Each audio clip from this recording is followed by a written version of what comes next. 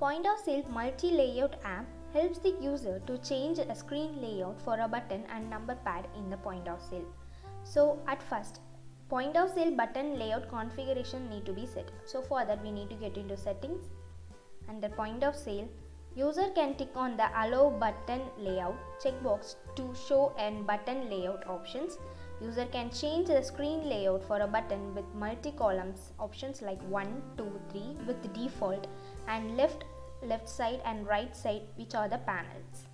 So let's get into the point of sale and see how these layouts will be working. Okay.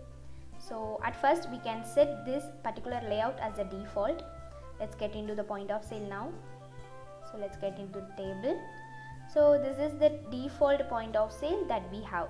That is, user can see a default screen layout for a button on the point of sale screen. Also, click on the downward arrow to hide a number pad, and also you can see the upward arrow to unhide it. So let's see the layout by one. So let's change the layout by 1 and let's change the side by left side. Okay, let's save it and get back to the point of sale again. Let me refresh the point of sale and see the layout. Yeah, the layout will be changed. This is the layout model for 1. Okay, and which is in the left side, and we can change the same to the right side.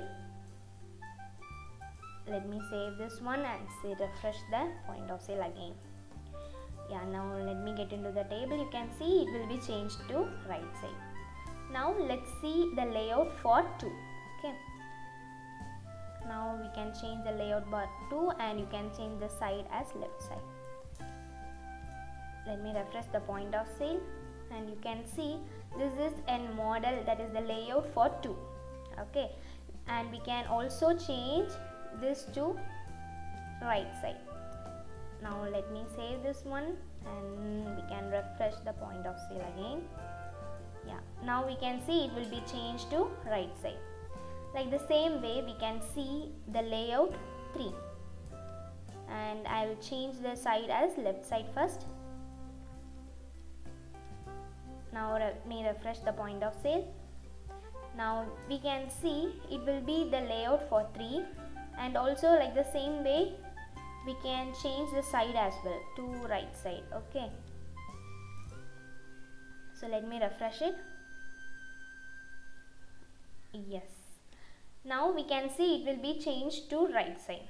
So in this way we can make use of the multi layout in the point of sale. Thank you for watching.